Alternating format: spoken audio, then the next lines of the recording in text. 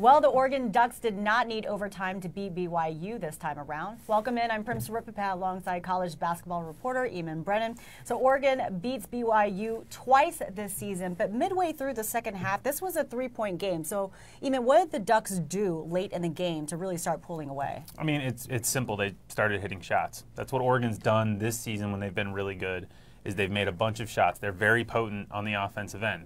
They struggled for a long time during this season. They were 3-8.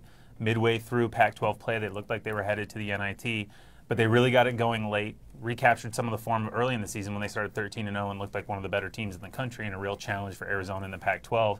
And when they are playing well, they're playing well on the offensive end. They're getting up and down the floor. Joseph Young is hitting shots. They're crashing the glass and driving lanes, and they're very, very difficult to guard. So I'm curious how this is going to match up against, they've got a very tough opponent next round, the #2 seed in the Wisconsin Badgers. What's key for them when they go up against them? I think it's the style of play. I think Oregon, like we said, loves to get up and down the floor, loves to run, loves to take quick shots, have possessions end quickly.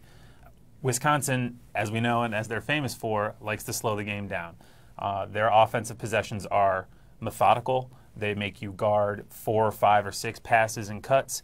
They make life very, very difficult for you. So I think if Wisconsin controls the possession, controls the how long each possession lasts, from a strict statistical, time standpoint, it's going to be really hard for Oregon to win the game because they are not a half-court offensive or half-court defensive team, especially, that's going to be able to guard Wisconsin for 25, 30-second possessions. So if Oregon can get the ball out and run, if they can get long rebounds and get going, they've got a chance. But in that half-court, slow, methodical game that Wisconsin plays, it's very difficult for me to see them. Should be a good game nonetheless. Absolutely. For Eamon Brennan, I'm Prim Saripapat. Keep it logged on to ESPN.com for all your March Madness needs.